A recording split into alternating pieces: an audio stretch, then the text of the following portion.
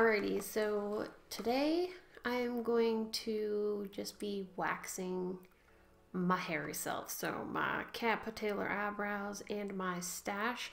It's been a while since I've waxed my eyebrows or my lip. Like, I think it's probably been about, definitely before Jack was born. I think it's been almost a year since I've waxed my eyebrows and my lip. I've just like let the hair go. Like, I did not care about grooming myself or really taking care of myself, and that's kind of the whole postpartum depression bullshit. Not a lot of people talk about it, so I figure why not be open and talk to you guys about it with me. And yeah, you guys seem to really like me opening up about it and talking about it and not being shy about it. So yeah, taking care of myself has kind of been non-existent. If you guys hear crying, Jack's upstairs trying to get him to go to sleep, and it's like 10:30 and he's been in bed since about 7:30, 8 o'clock. He's been passing out and then waking up again, falling asleep and waking up. So it's just been a terrible few hours trying to get him to sleep. Yeah, grooming and taking care of myself has been put on hold, and I know it's not supposed to. It's just like, I just don't care. But I figure my brows and my lip have gotten kind of crazy, and I want to kind of push myself to get back into the groove of everything. So why not start with waxing my hairy face? So the wax that I like to use is this Parissa body sugar. I get it at Walmart. It's nice and cheap. It's washable. It's for sensitive skin. Like, you can even eat it. It's like honey and sugar and shit. It's edible, eatable. You can eat it. It's super natural, but I'm going to use it on my face. That's what I've been using for years, like ever since like grade 9 when I started waxing my eyebrows a lot. Like, you know, those like pinstripe brows where like they're just terrible brows in the 90s. They were horrible. But I'm going to wax my brows and just show you guys my routine because I am lacking on my grooming. First off, I like to just make sure all the oil is off my face. So I'm going to start with my brows and my unibrow. And I'm just going to wipe that off with a nice damp cloth and just make sure all the oil is off so that all the hairs come out. I went ahead and cut up these strips that come in it. It's like these little cloth fabric-y things that you just wax and put it on, rip it off and throw it out. I like thin ones for my brows and thick ones for my lip. And I've got this little tongue stick, you know, like, when doctors check when you're sick. Got this for the brows. And this is what the sugar comes in to do. But yeah, I just heat it up in the microwave for like 15 seconds, and then it's like this gummy, gooey consistency. Kind of like warmed up honey. Yeah. So then I go ahead and I take what I want on this. Make sure it's not too much because I don't want to take my brows completely off. That would be horrendous because I don't have much brows to begin with. That's why I don't wax them very much, because my brows are fairly thin, but I get a few little random hairs here and there and in the middle. So yeah. Let's start with the unibrow. So I just take what I need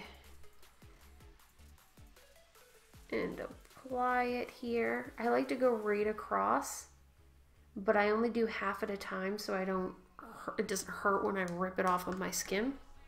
Pop that on, and then I just gently rub up and down so it like smushes into the hairs and it gets all on the piece of fabric and it's all nice. Once I can kind of feel it getting sticky through the cloth, then I know it's time to rip. And I go against the hair growth. So pull my skin up a bit and rip down.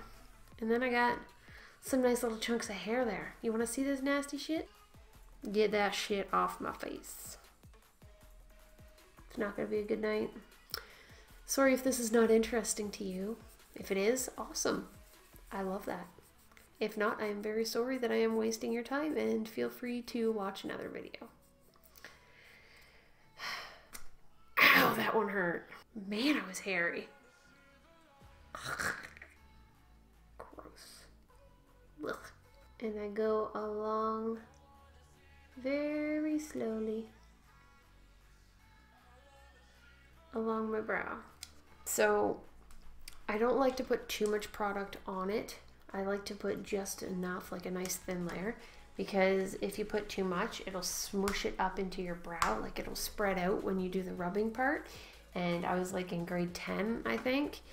And when I smushed it out, I took like half my eyebrow off because it smushed right out into my actual brow, and I don't have much brow to begin with. So yeah, that sucked for like 2 months before my brow started to grow back in. Pull against. And there is some more nasty hair. That's gross. I swear that kid will cry for like 45 minutes if I would just let him, but I can't let him scream that long. It's just ridiculous. Like, if I screamed that long, I would have a serious headache, so I can only tolerate him crying for like 10-15 minutes tops. And then either me or Matt has to go in there and calm him down. But he hasn't been like this, crying like this, for like, I think the last time he did this was about a month ago. He's been pretty good, but he just decided tonight that he wanted to be rude and not want to go to sleep. So I feel like I got a very, very terrible night in front of me with him. If you guys have any tips on how to help me with Jack and sleep training and all that stuff, I would love to hear it. Like, I've tried just putting him down, giving him a binky, giving him a bottle. I've tried the whole staying in the room. I've tried shushing him. That doesn't work either. Like, I've tried the sound machine. I've tried the like little star light system thing. Nothing is working to help him just pass right out. He'll just sit there and scream, chew on the side of the crib, and just scream until he tires himself out. Then I have to go up there and boob him, and then he falls asleep. Like, he doesn't even want to eat. He just literally gets my nipple in his mouth, maybe sucks for at least like 10 seconds, and then he's like, and it's like, oh, Caitlyn, why don't you just go in there and do that as soon as he starts crying, and then he'll go right to sleep. Because it's like teaching him that if he cries for that long, and I give him my boob, there you go. Mission accomplished. It just, I want him to self-soothe and be able to do it on his own, but yeah, I don't know. So if you have any tips, I would love to hear it because I'm going mental. That is some hairy, hairy lip.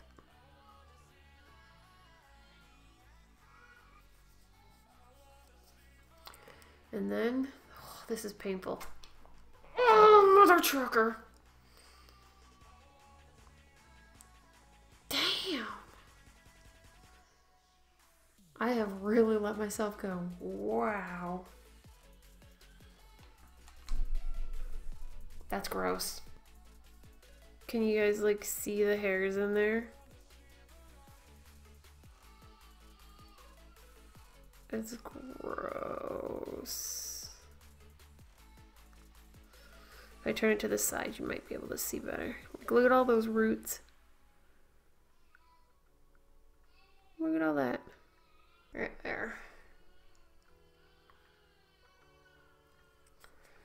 Oh my gosh, Jackson, please just go to sleep. Wow.